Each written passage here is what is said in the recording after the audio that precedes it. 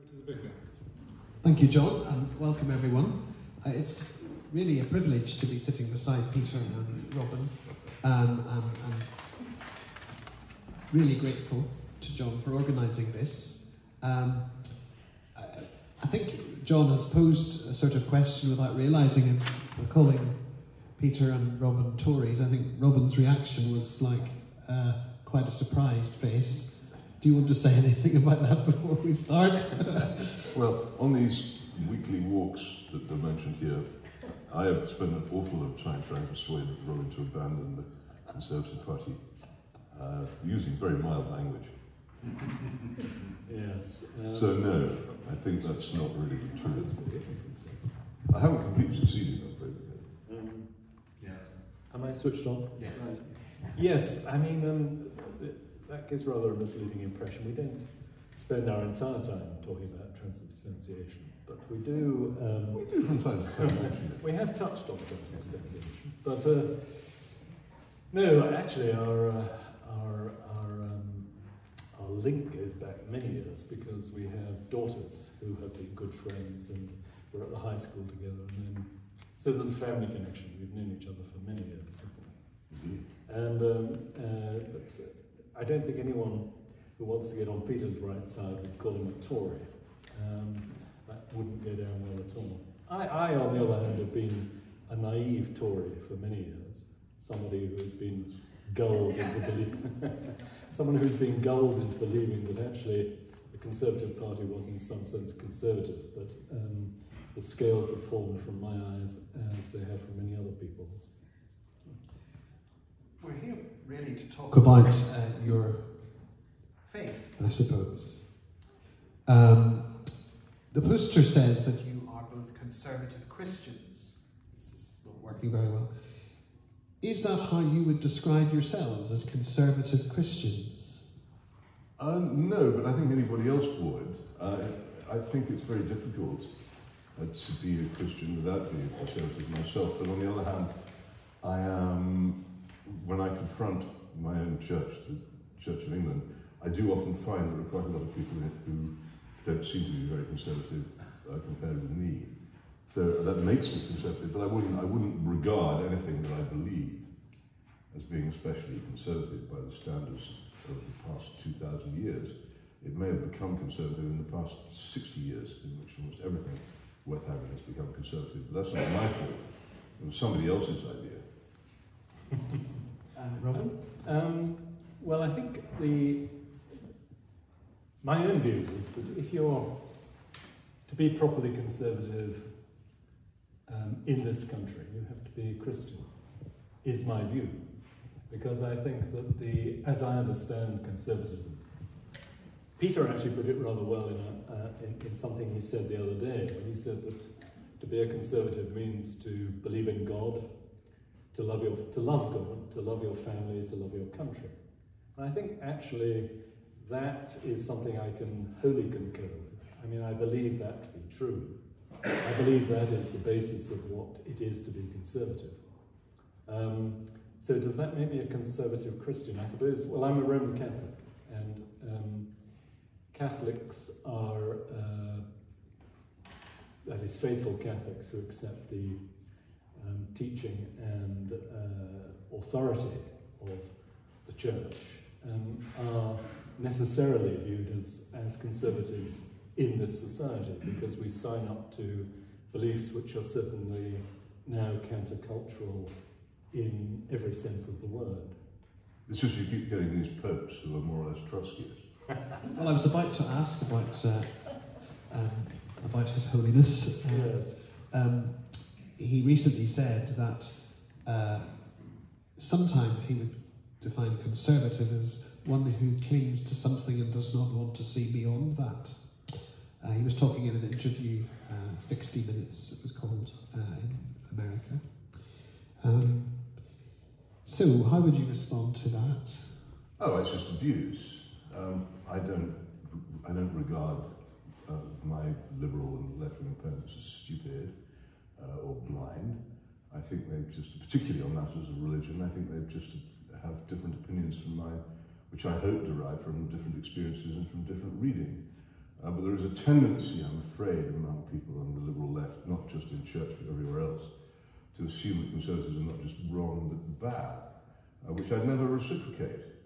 It seems foolish if you close your mind to what other people think. No one is right all the time. And if you should always listen to your opposition, and to say that you're clinging to something and not seeing beyond it. As I said, it does strike me as more or less abuse. Yeah, I think that Francis, from my point of view, is somebody who has sowed confusion both within the Catholic Church and in to a wider audience, because he speaks very often off the cuff. And there is a misunderstanding about the essentials of Catholicism, the way in which what the Pope says when he's chatting to journalists at the back of the aeroplane does not change church teaching. And actually, Francis has adhered, in fact, to everything which I was brought up to believe as a Catholic, which is a long time ago. I'm somebody who was schooled in old Catholicism back in the 1950s and 60s, and so and the faith in its essence has not changed since then. But I also think that Francis was talking, of course, to an American audience, and in that context, the word conservative has overtones which it probably doesn't carry here. Yeah. So, conservative Christians in America are a very particular subgroup of Christians worldwide, and I don't think you can read across from the American situation directly to the UK situation, for instance, or indeed European situation. That's an interesting analysis, because I'm not a Roman Catholic, obviously, but I do have this theory that because the Pope is a Jesuit, he is himself not, as you said, changing any doctrine, but he is extremely good with the media and is perhaps sometimes too off the cuff in what he says, and people will interpret what he says as a change in doctrine, but actually he's just trying to meet an audience. Would you say that's true? I think that's true, and I think he came in, after all. A lot of people saw Ratzinger, his predecessor, Joseph Ratzinger, as a rather austere figure, which indeed he was in some ways, but someone who was probably the leading theologian of the Catholic Church in the second half of the 20th century, a very learned man and a brilliant writer. And Francis was, I think, as often happens with popes, the conclave, it seems to me anyway, that you get, there are politics at work. I know nothing about it, let's be honest. I know nothing about the inner workings of the conclave, but I know that we have had a series of contrasting popes from conclave to conclave. So you had John the 23rd, who was, a very open and a man who displayed Christian love in a very clear and very relatable way to people. He was followed by Paul VI, who was quite a different character, a more austere character altogether. And I think that's often the way it goes. So I wouldn't be surprised when Francis actually moves on, whether we'll get a contrasting pope again. Have you always been a Roman Catholic? Yeah. Yes. So I was, my mother was an Anglican, and I used to go along to, when I was very little, and then she converted along with my dad, and I was about 5 at that time, and then I was packed off to a very strict Catholic boarding school, which, and then, as many of us do, I went through a period of, in my late adolescence, where I turned away from the church and away from Christianity, I suppose. But there comes a point, I think, in everybody's life, if they're a thinking person and if they put their mind to it, where you have to decide, what rules am I going to live by? And there came a point where, when I considered the alternatives, I could not fault the Christian doctrine as I understood it about how one should live. So I could not fault the generosity of spirit, which lies, I think, at the core of Christianity. And that seems to me to be wholesome and good and uncontradictable. So I came back to it, and since then I've tried my best to, as we all do, but you know, with mixed results sometimes. But yes, since then I've been a Catholic. Peter, you haven't always been a man of faith, have you? No. I went parallel with Robin, but slightly differently. I concluded around about the age of 12 that I very much disliked the idea that there was God. It was a nuisance to me and what I wanted to do and what I wanted to be. And it grew during my teens into a much more definite desire for this not to be the case. I personally believe completely that all belief is based upon desire. You believe about the unknowable, you believe what you desire. And I desired a pointless universe in which none of my actions had any effect beyond their immediate detectable results, and in which I wasn't responsible for anything, and in which I was therefore free in a way as I imagined it in my adolescent way, which was all that I desired.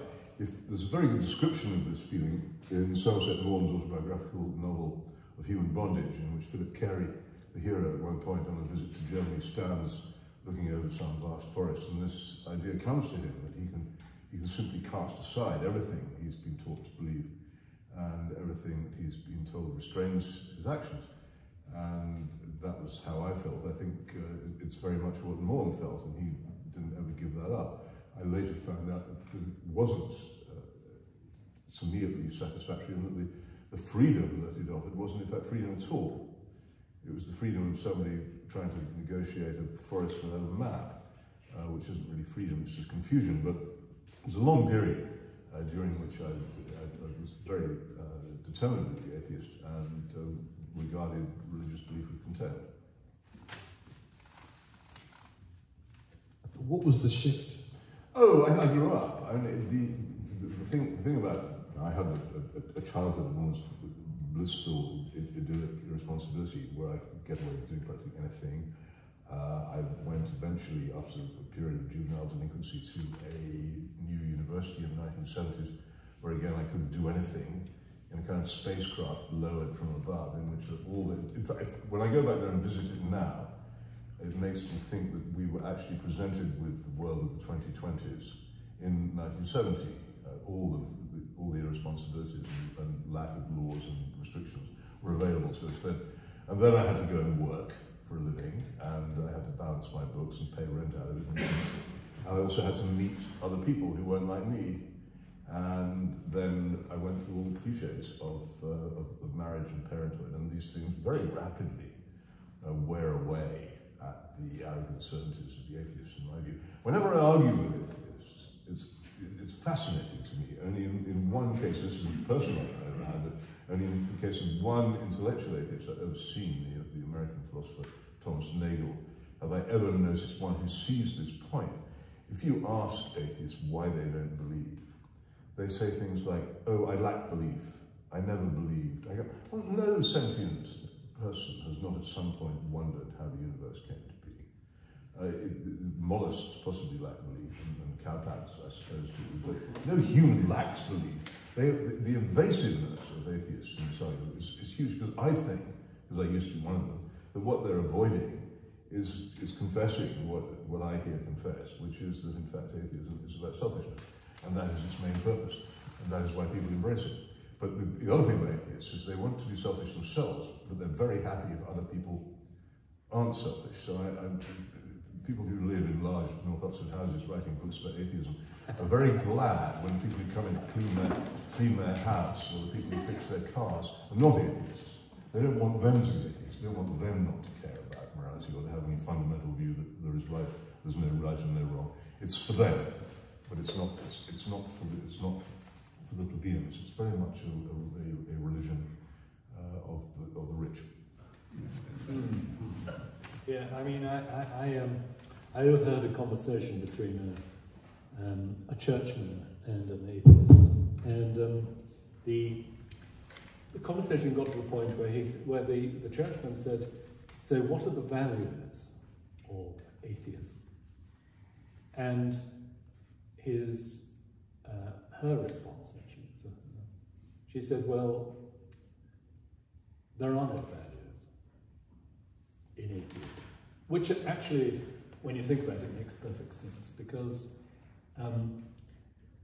that's not to say, of course, that individual atheists do not have values, but there is no coherent corpus of belief which amounts to a set of values which atheists can buy into. It is wholly self-centered. It is entirely individualistic.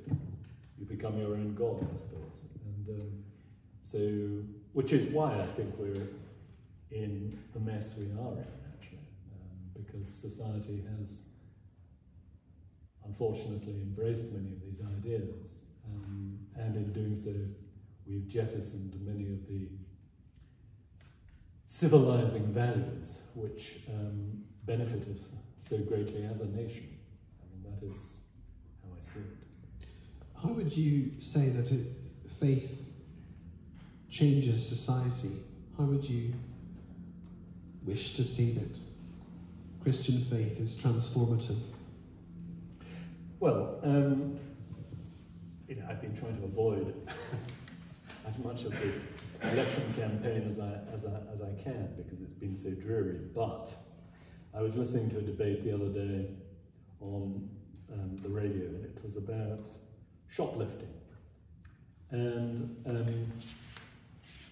the idea, or it seems to be the case now, that shopkeepers, big shopkeepers and little shopkeepers, have to contend with a constant stream of theft, which goes unpunished. And this is at epidemic levels. It's hitting their profit margins and making it very difficult for some shops to continue.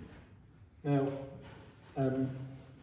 typically, the Today programme never got round to talking about what seems to me to be the obvious answer, or the obvious question to ask, which is, why have we gone from being a country which in the 1950s was very law-abiding by and large, with a low rate of crime of all sorts, I mean, both dishonesty and crimes of violence were at a very low level, to a society where there is now very little break on something as fundamental as honesty and shoplifting.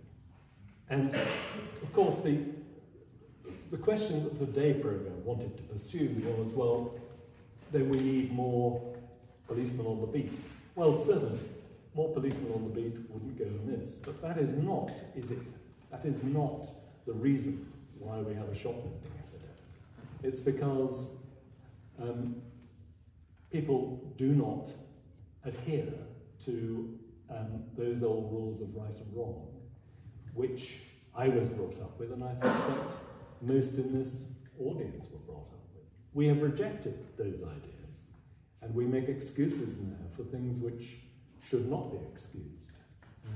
And you know, that would be I think that once upon a time, most children in this country were brought up on an understanding of what was right and wrong, which we would recognise as being the lineaments of Christian belief in that respect. And people no longer have that, and so consequently, what you have is a moral chaos and a rise in that sort of petty crime in that respect, but other more serious crimes. Would you concur with that, Peter? Yes, I go slightly deeper.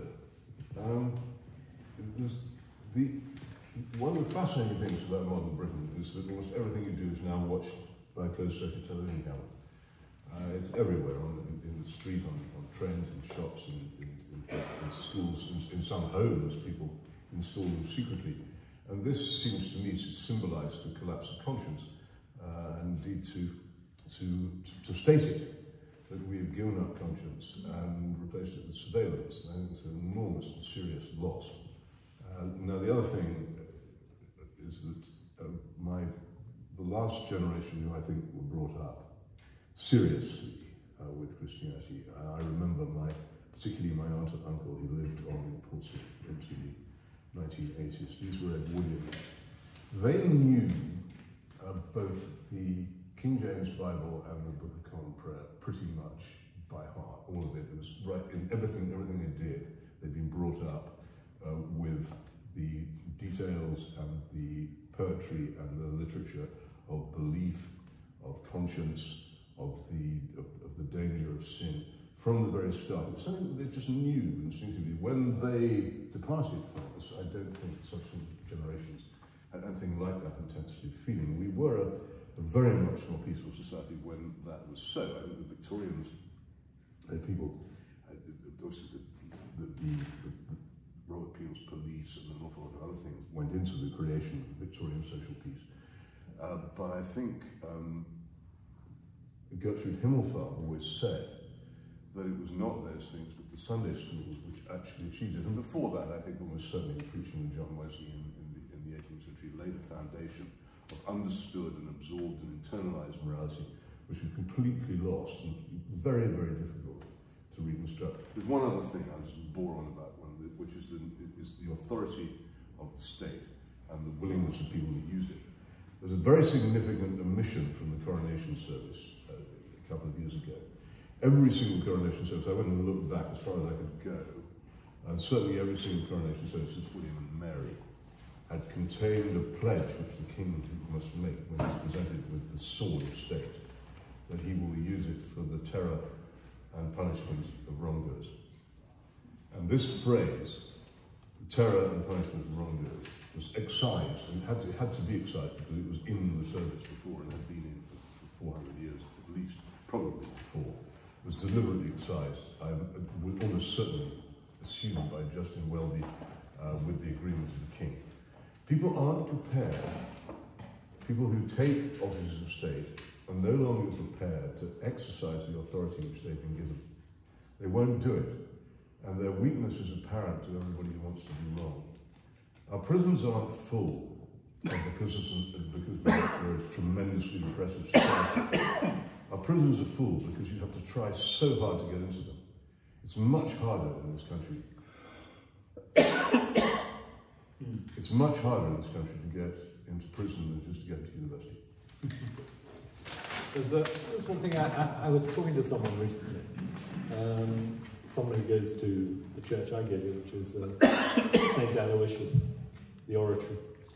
This man, long-term resident of Oxford, a senior businessman who has been in, his life has been spent in, he's had fingers in many pies, but he's been a developer and in property. And he said something which I thought was quite alarming, but also confirmed something which I suspected to be the case, which is that, so he said he was dealing with developers and planners throughout his professional life, and he said for 40 years, first 40 years of his career, he never had any suspicion at any time that there was anything untoward. He never had a sniff or whiff of corruption. He said in the last 15 years, he had been involved in deals which were inexplicable without the explanation of some corruption.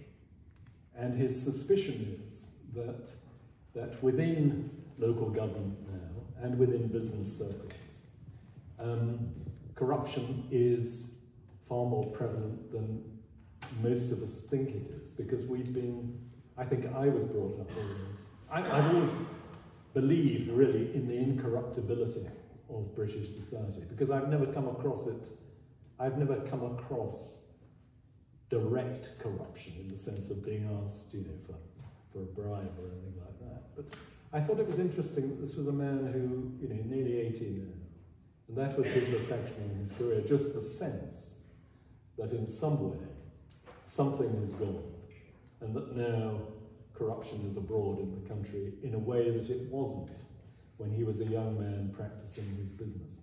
And I think that's something, I also noted actually that there's this organisation called Transparency International, which is an organisation which measures the corruption I'm not sure how they do it, don't ask me about the methodology, but they rank countries in order of incorruptibility.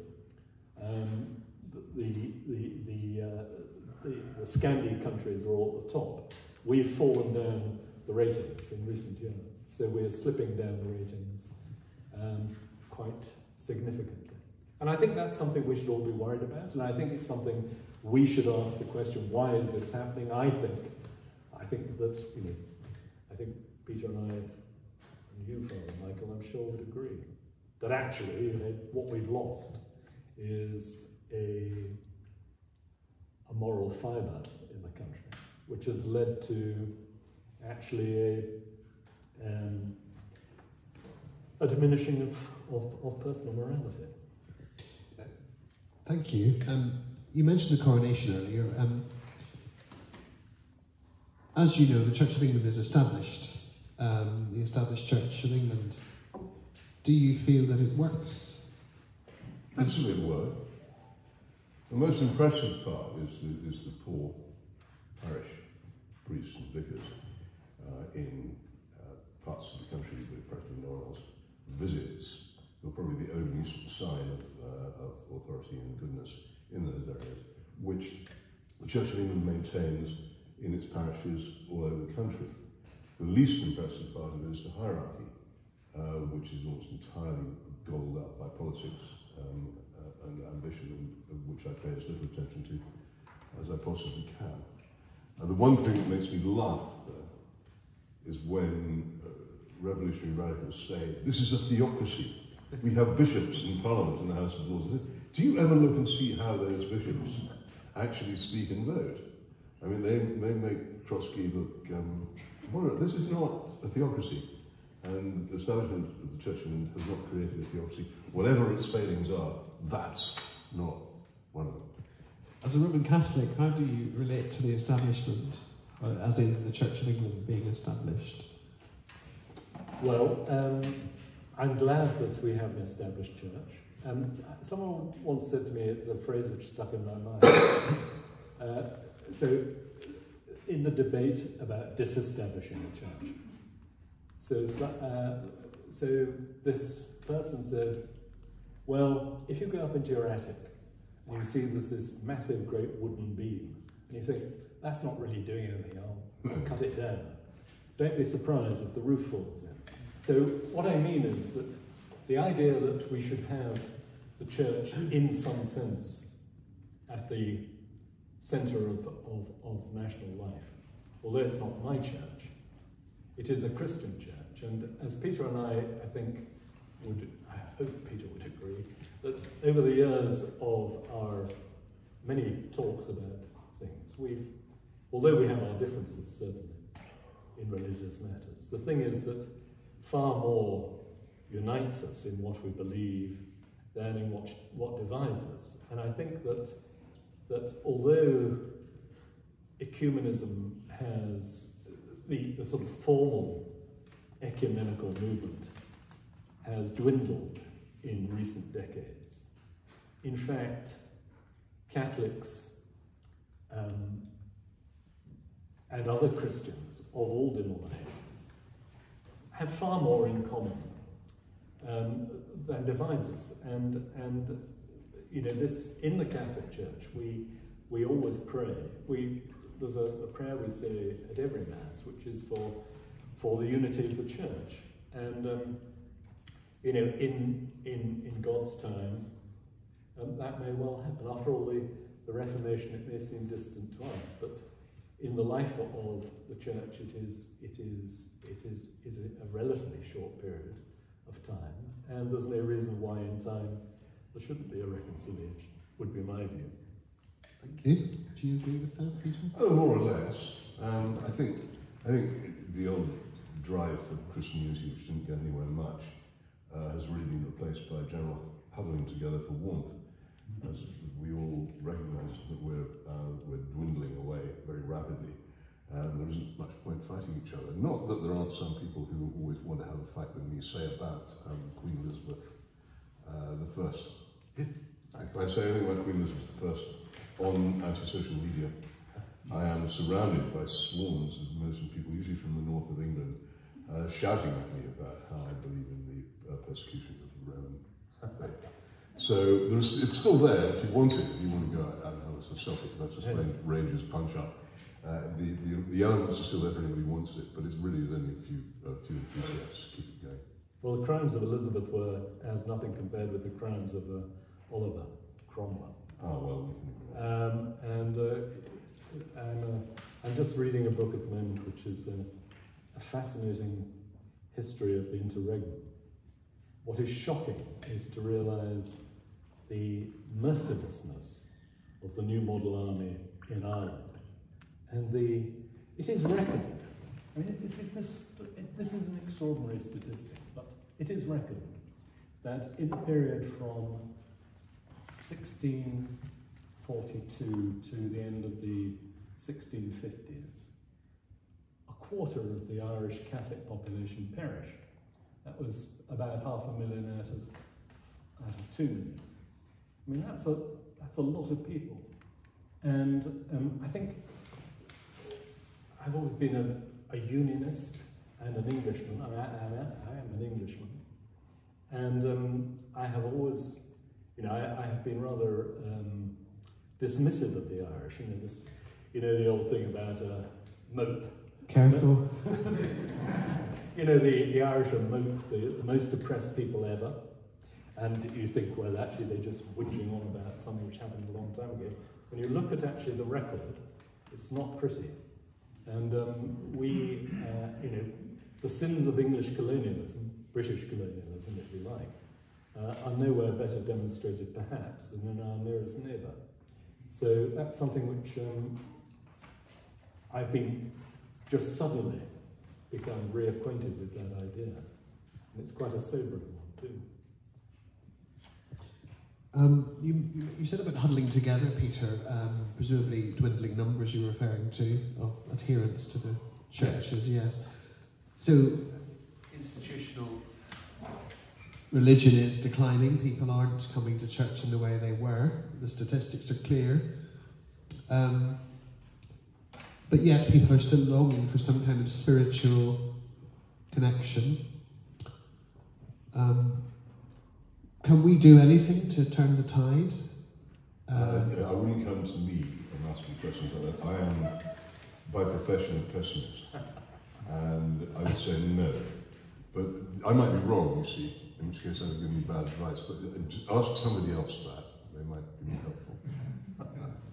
Well, I think that as Christians we have to be optimistic. I think that if we are right, if we can take God's word for it, I think that the promise of Christianity, the truth of Christianity, is something which, in the long run, wins out. But if you're asking me, could we expect some? I tell you something though. I tell you, I've been struck in recent years, the number of young, energetic Christians I've met, actually. And I don't know, I mean, having been a journalist all my life, but in a different sort of milieu now, I've been struck by the number of young people who take the religion seriously, and I think that is, from a Christian point of view, very optimistic. But I do think that that the promise of Christianity is something that we have to have belief and faith in. And so, unlike Peter, I mean, Peter is a pessimist. He is a pessimist, but and I'm not. No, I've tried to set you right on this many times as we stride along various riverbanks towards various pubs, with our nasal hair streaming in the wind and our joints creaking. I have tried to persuade Robin of the virtues of pessimism. It's being pessimistic that keeps me so cheerful, I explain to him. But he won't listen. No. Yeah, you're right. You mentioned the younger people that you've met that are very enthusiastic about their faith, and I mean, one of the things that struck me as quite interesting is the public figures that have turned to faith. I'm thinking of two in particular. One, Russell Brand, who's just been baptised in the River Thames. Interestingly, I know Russell a bit because he used to come to my church in East London. So do I. And then there was another recent convert, Candace Owens. Candace Owens, yeah. She has. Why do you think that's happened? Obviously, you know, in some senses, people become Christian because for whatever personal reasons. But why is the media focused on them so much? Is really the question I'm asking, not their personal journey, but why do you think the media is focusing on them? Well, my answer would be that life is, in the most general terms, a search for meaning, is it not? And you know, I think that anyone who thinks about life has to search for meaning, and that is why a certain number of people will always be drawn ineluctably to Christian faith, because it is coherent, convincing, and it leads to I think it makes people happy, actually. I think faith makes people happy.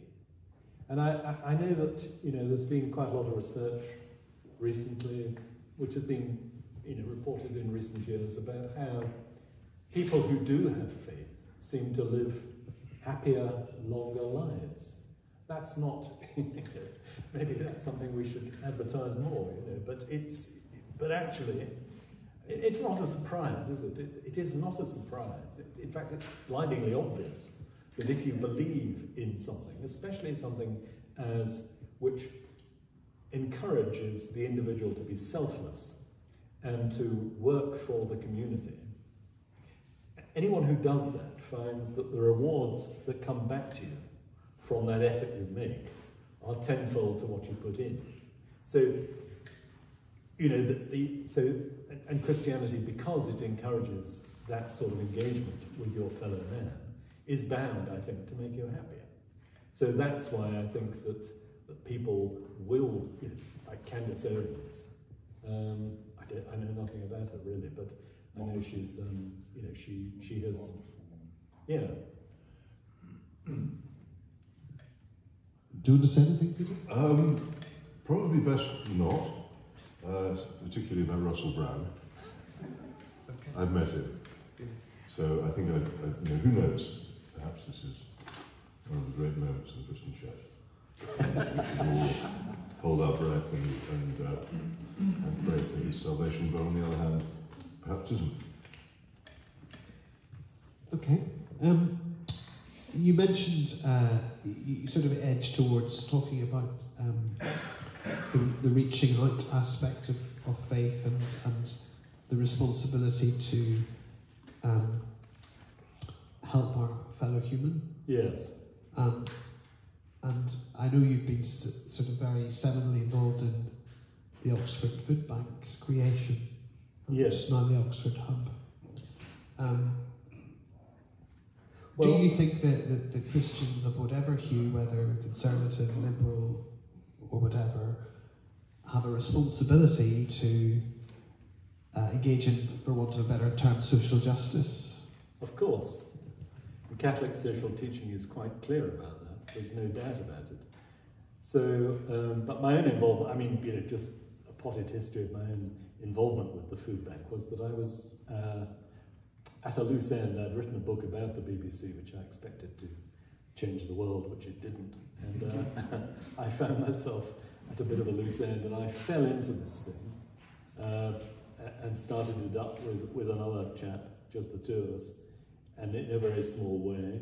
And what was so life-affirming about that was that the people of Oxford, both in terms of volunteering and in terms of supporting the thing with money, and the supermarkets which gave us food and the wholesalers who joined in, it was a remarkable demonstration of the way in which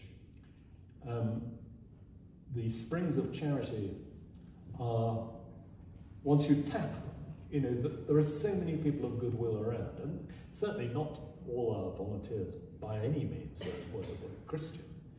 Some of them were, but a lot of them were, more of them I suppose were sort of eco types, or you know, green types, or a lot of retired people. But you know, that was it was really a lesson for me that just the enthusiasm of people and the way people gave so much of themselves to it. Endless time and effort went into it. It was all entirely voluntary at first, anyway. I mean, they had paid staff now, but it was. I don't know if there's something in the air in Oxford. You know, I always say, well, it's not a coincidence that Oxfam started in Oxford. I think there are.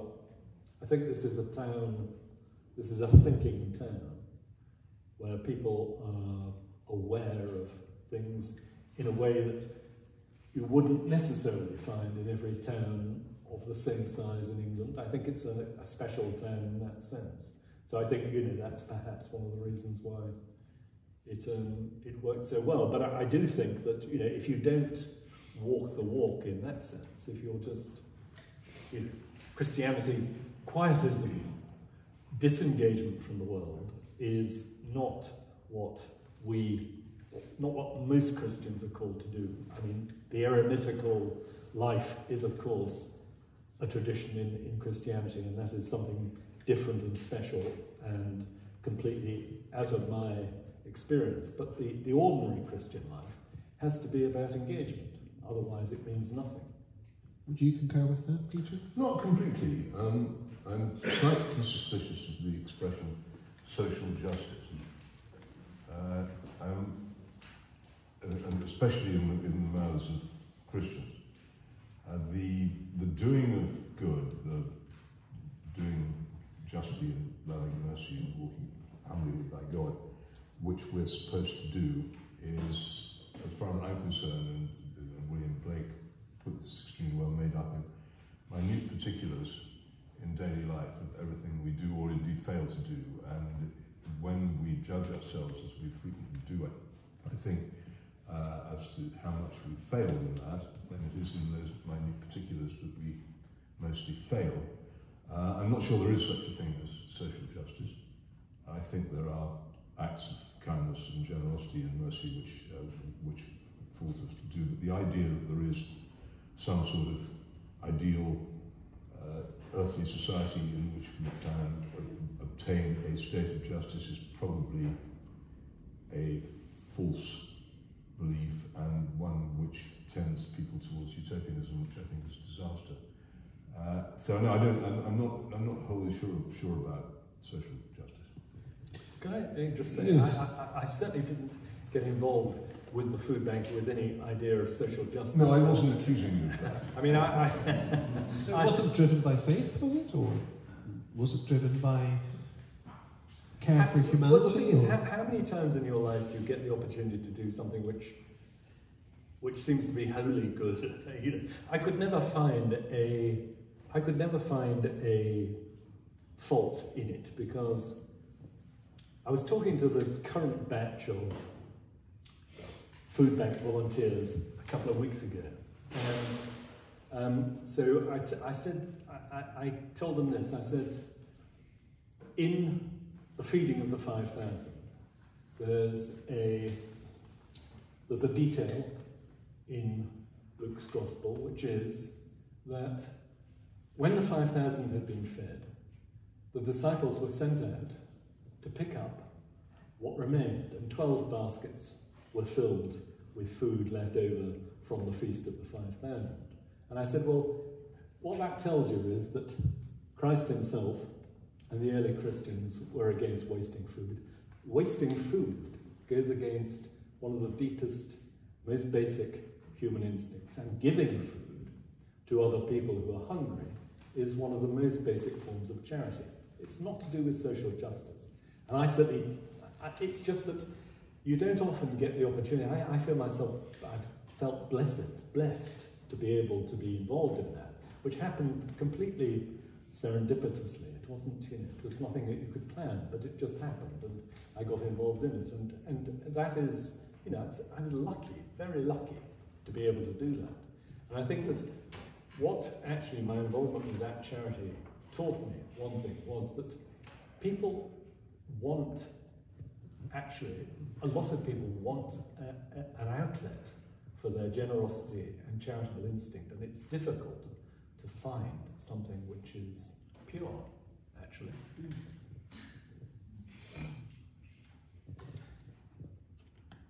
Would you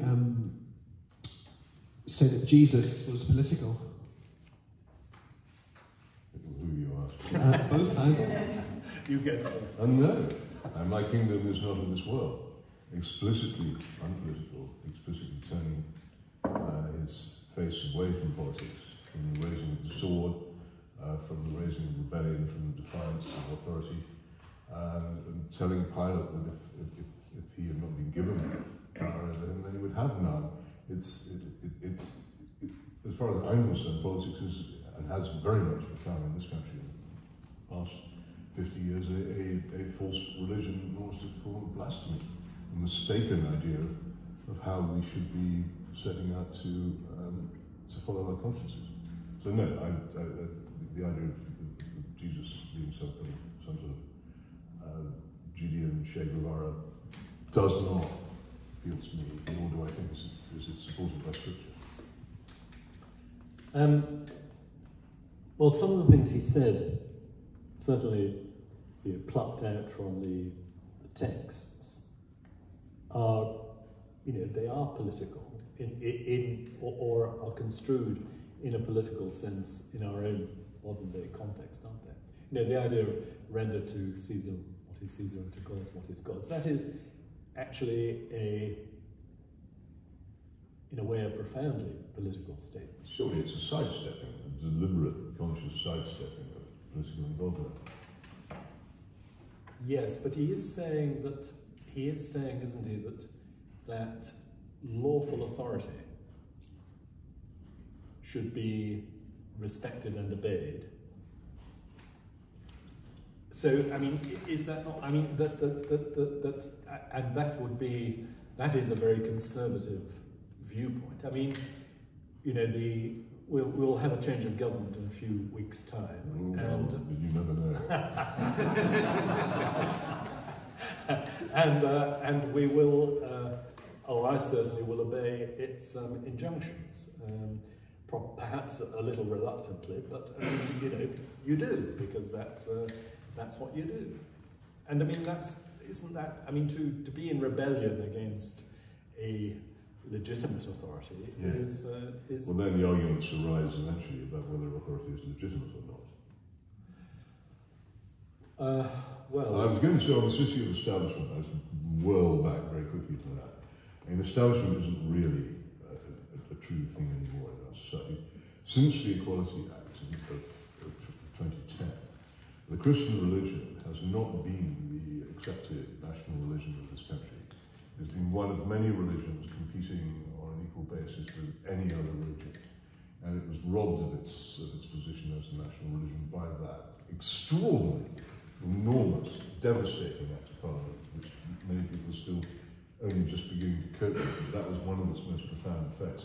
And you will find increasingly, it was already happening before the act was passed, but the decisions given by judges will actually say explicitly that if anyone tries to plead that English law is based on Christian religion and on biblical law, which it used to be, they will specifically say that that is no longer the case. And how long in a society where the law is increasingly aggressively secular, the obedience to authority is possible for a believing Christian, I'm not entirely sure. But I think I can easily envisage sometime in the next 30 years, should I live so long, there might be conflicts of conscience on that for many, many people.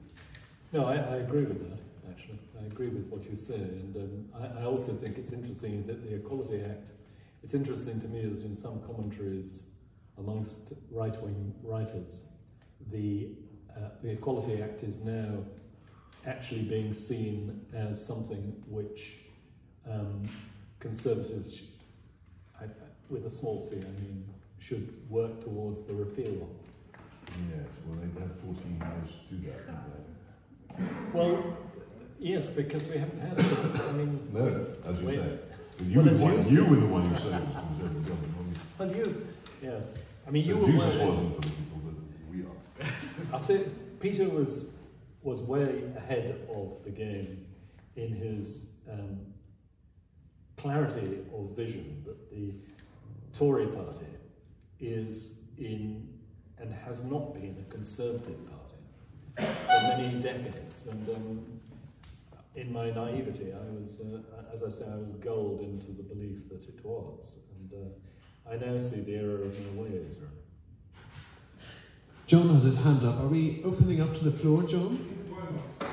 I'm going to ask Peter a question. Okay. One total belief system, Trotskyism, Marxism, another total belief system. What's wrong with it? Nothing at all. Anybody who doesn't change his mind in life has missed one of the great experiences of human existence. If you haven't changed your mind, then it's as if you've never seen the Grand Canyon or Lincoln Cathedral or the Atlantic Ocean. It is a huge thing to do and very beneficial. I recommend it to all of you. You will lose some friends, but you'll probably, in the end, come around to feeling that you can manage without them. The great point that I make is I did not leap direct from being a disciple of Leon Trotsky to being a communicant member of the Church of England. There was a long gap between, during which I rowed in many small boats and swam some stretches entirely on my own. And also, there used to be, in fact I think it probably still is, a sort of traffic between the Roman Catholic Church and the Communist Party.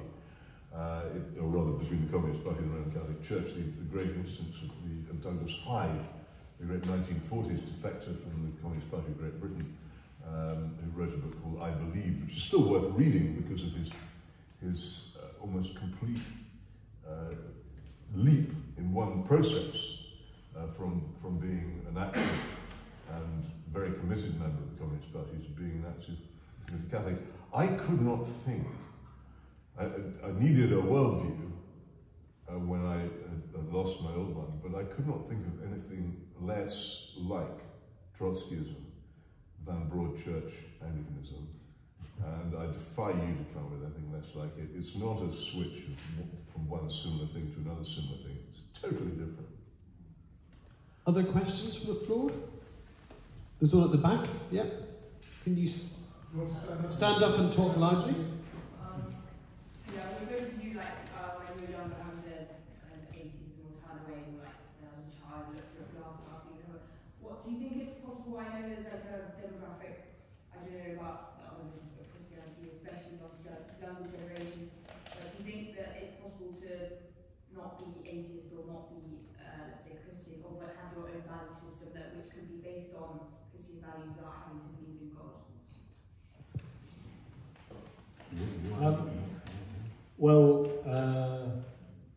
I think that there are quite a lot of free riders in society so I was very fascinated by Richard Dawkins' comment recently that he was a cultural Christian. So he's clearly a professed atheist. But he likes the fact that this is a society which has been moulded by a Christian morality. So he of course will do nothing to bolster that belief system. And the real question is, how long, as the core of Christian believers, the understanding of Christian belief attenuates going through society and in the future, how long will we actually retain these remnants, these legacies from what we once were as a Christian society? So I think that, of course, Christians are sometimes asked, I have been, I know, okay, well, atheists can be good people too, and I agree they can. I'm not saying that. I think that there are people who are decent, good people, but I think myself, I believe that that coming to your own belief system and being good, if there are such people, the effort to be good is to be selfless, and that is not what is the core of our current cultural understanding. It's all about the self, and it's all about self-realization. That is the opposite of what Christianity teaches. And the more people who desert traditional Christian morality and go over to their own morality, their own morality, then the weaker this legacy becomes. That would be my fear. So I don't know if that answers the question. I would go further, if I might. I'm a great believer in the power of fear in getting people to behave. There's a passage in Scripture which runs, "The fear of the Lord is the beginning of wisdom," and I think it's true. I've, on several occasions in my life, experienced fear as a real thing. It has a smell. It is not pleasant. And its promptings have been extremely useful to me and probably saved my life. And I would recommend it to people, understanding that Christianity has a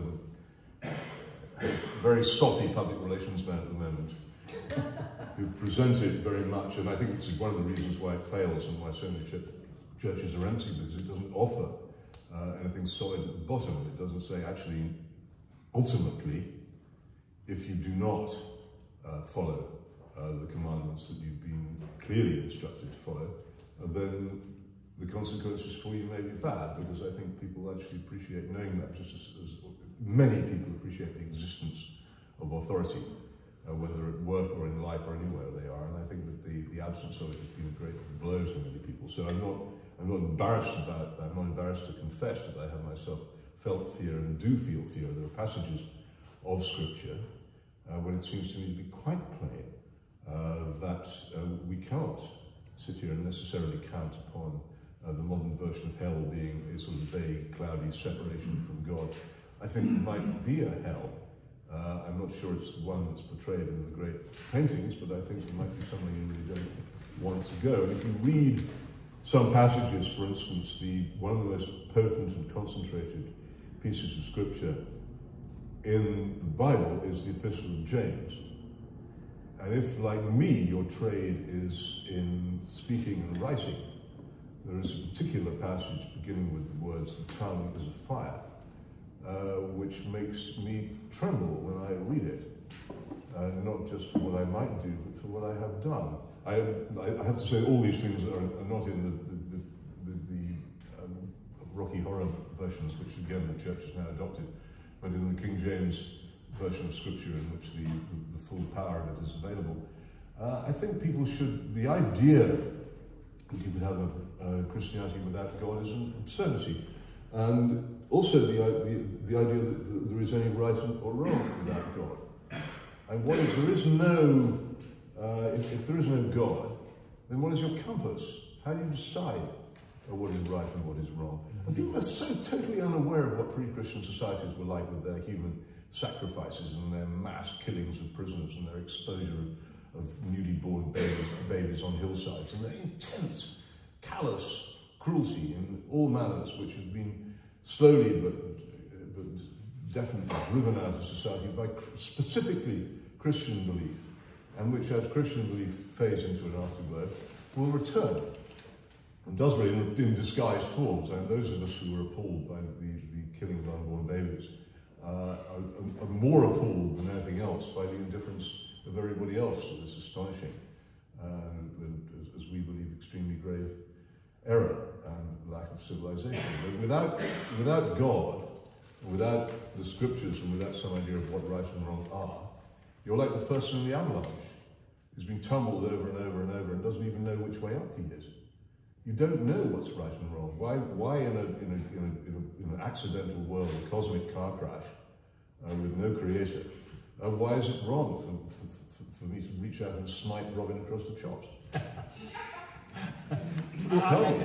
If I may, Peter's exactly right on that.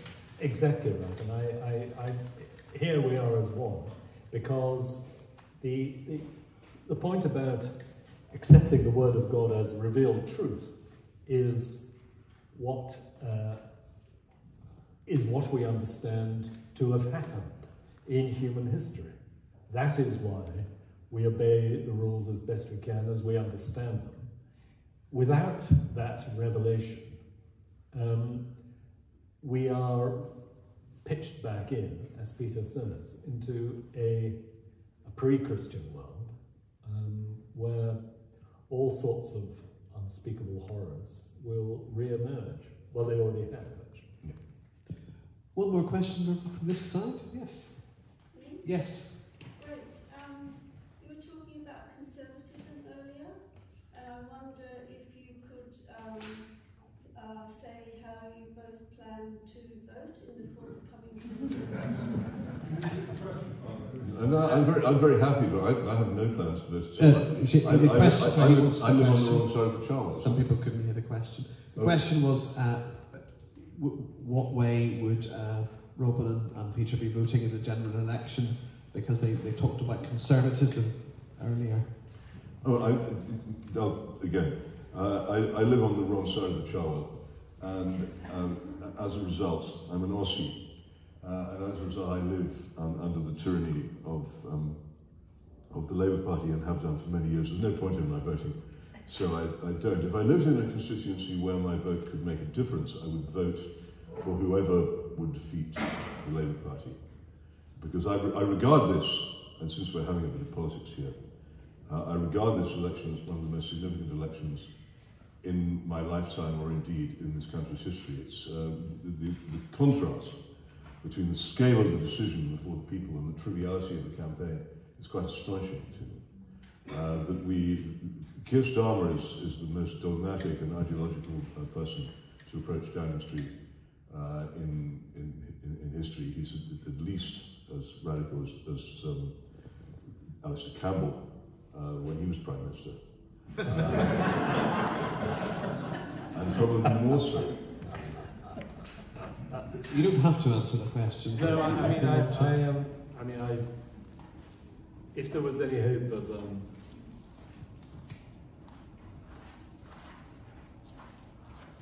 I have not decided, actually. I voted Conservative throughout my life, except on one occasion.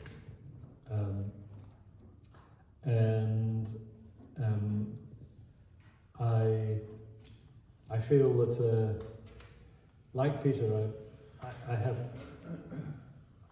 feel great misgivings about what is likely to happen. Leila Moran has an unassailable majority in this constituency, and so I certainly wouldn't be voting for her anyway. So I don't know. Being a creature, I'm a conventional creature of habit. So I may end up actually, God help me, voting Tory. In fact, I spoke to the young Tory candidate. He's rung me a couple of times. And he's a young dentist, I think from, he's of Indian extraction, I think. Sugary vinegar?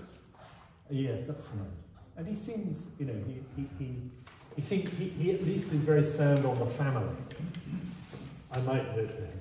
What I find puzzled by is how so many people seem to regard the vote either as some sort of sacrament or tremendous duty, as if people fought violently for it, which they didn't, in fact.